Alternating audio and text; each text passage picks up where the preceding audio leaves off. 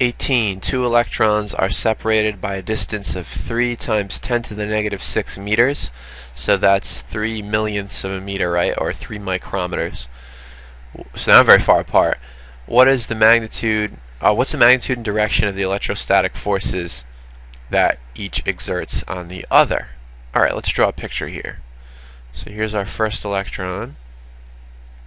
And it's not very far away, but we're going to put it far away, as though we're zoomed way in. These electrons are a little ways away from each other. They are 3 times 10 to the negative 6 meters apart. And they want to know the magnitude and the direction of the electrostatic force or forces that they exert on each other. So let me ask you this. Do you remember when you have two charged particles that are near each other and they're the same charge, do they attract or repel? They repel, right? Opposites attract and like charges repel. So you already know that the electrostatic forces that they're exerting on each other are going to push them apart. So right off the bat, without doing any math, you can eliminate choices 2 and 4 because those would promote them being attracted, being pushed together. They're actually going to be pushed apart.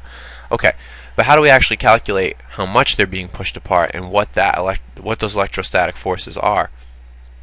For that, we have to find the right formula, and I went to the formula sheet and found this one.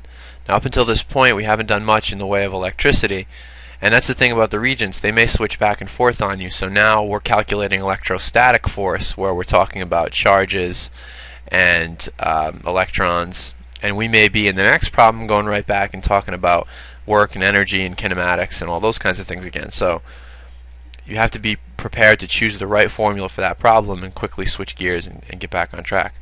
Okay, that said, how do we find the electrostatic force? K is a constant, so that one you can look up directly from the table, but I'll jot it down over here. K equals 8.99 times 10 to the 9th. And the units that it has are newtons times meters squared over coulombs squared, and coulombs are the unit of electrical charge. Don't worry too much about these units. These are just the units that you'll need, and you'll see when we plug it all in order to get everything to cancel out, so that at the end you're just left with newtons for the force, and you'll see that it'll do that. Q are the charges of the individual particles, and they can be any charge for any particle, but in this case it's not just any particle, it's electrons, which is the elementary charge. So if you look this one up in the table, or you might even remember it if you do enough of these problems for practice, the charge of an electron is 1.6 times 10 to the negative 19th coulombs. That's the charge of an electron, or you might say one elementary charge. And then lastly, you have this r in the denominator. That's the distance between the particles. So these two particles are 3 times 10 to the 6 meters apart. That's your r. So I'm not even going to write that one down again. I'll just put r equals that. Okay, and now it's a matter of plugging it all in, and then we can solve for the electrostatic charge. So it's 8.99 times 10 to the 9th Newton meter squared per coulomb squared, all divided by, oh sorry, I forgot the charges in the numerator there.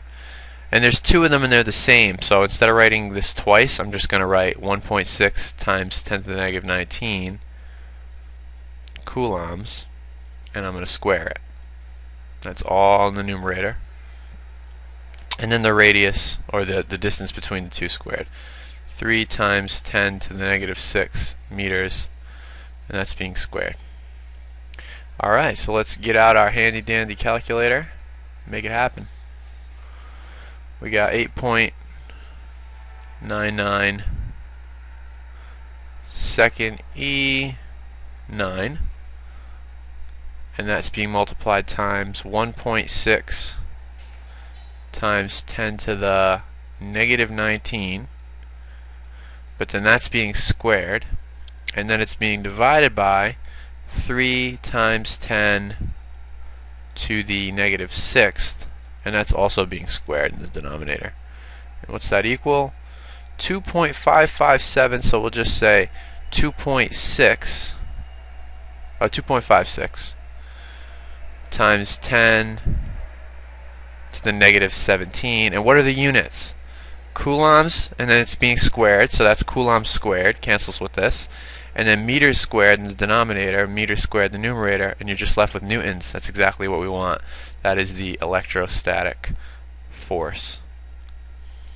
Best choice is 1.